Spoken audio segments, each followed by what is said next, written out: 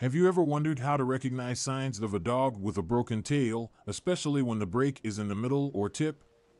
It can be a distressing situation for both the dog and its owner. While a broken tail may not seem as severe as a broken leg or other serious injuries, it can still cause a great deal of discomfort and pain to our furry friends. In this video, we will delve into the signs of a broken tail in dogs and provide you with valuable information on how to identify and address this issue. First, let's understand how a dog's tail is structured. A dog's tail is primarily composed of bones, vertebrae, and muscles. It is an extension of their spine and plays an essential role in their communication, balance, and expression of emotions. When a dog's tail is broken, it refers to the fracture or damage to any part of these vertebrae. One of the most common signs of a broken tail in dogs is the abnormal positioning of the tail.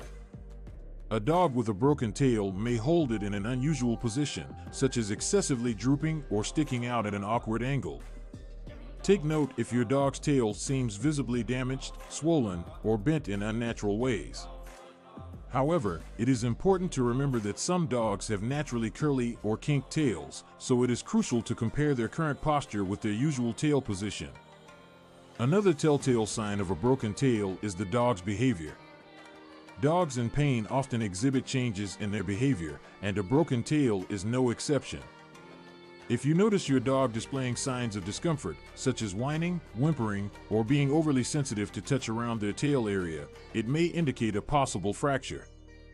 Additionally, dogs with broken tails may struggle to wag or move their tails as freely as before due to the pain and limited mobility caused by the injury. Physical symptoms can also give us more insight into a dog's tail condition. Look out for any bleeding or discharge from the tail, as this can suggest an open wound or infection caused by the breakage. Swelling, bruising, or the presence of lumps along the tail can also indicate a fracture. However, remember that these symptoms can overlap with other tail injuries or medical conditions, so it is best to seek veterinary advice for an accurate diagnosis. If you suspect your dog has a broken tail, it is crucial to seek veterinary attention promptly. A veterinarian will be able to evaluate the severity and location of the fracture through physical examination and potentially further diagnostic tests such as X-rays. Treatment options may vary depending on the extent of the break, but they can include medication for pain relief, immobilization of the tail with a splint or bandage, or in severe cases, surgery to realign and stabilize the broken bones. During the healing process, it is crucial to provide your dog with a safe and comfortable environment. Restrict their movement, avoiding activities that may exacerbate the fracture or cause further harm. Ensure your dog rests properly and follows any medication or treatment plans prescribed by the veterinarian. Regular checkups with the vet will enable them to monitor your dog's progress and make any necessary adjustments to the treatment plan. Prevention is always better than cure. While accidents can happen, there are certain measures you can take to minimize the risk of your dog experiencing a broken tail. Avoid incidents that might result in tail injuries, such as allowing your dog to interact with larger, more aggressive dogs or exposing them to hazardous environments where their tails may get caught or crushed.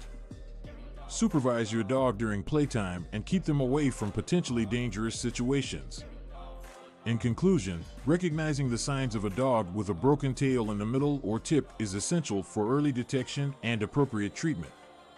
Watch out for abnormal tail positioning, changes in behavior, physical symptoms like bleeding or swelling, and seek veterinary care promptly.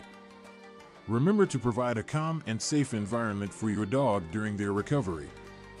By being vigilant and taking preventive measures, we can ensure our furry companions' well-being and minimize the occurrence of such injuries.